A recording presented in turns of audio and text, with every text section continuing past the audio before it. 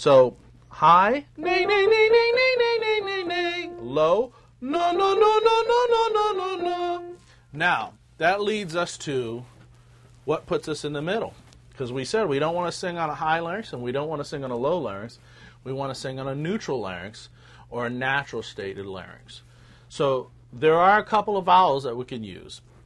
The one that I like the most is as in the word good or look. I know other voice teachers use umlauts, like from German or French, like fleur, basically saying O, the vowel O, but actually what you're saying is E through O lips. I'm assuming most people that are going to look at this know the word good or look or book, and not everyone in the world is going to know the word fleur. So that's why I use the English version. And that's going to bring up another topic, which is terminology, and I'll explain that later too.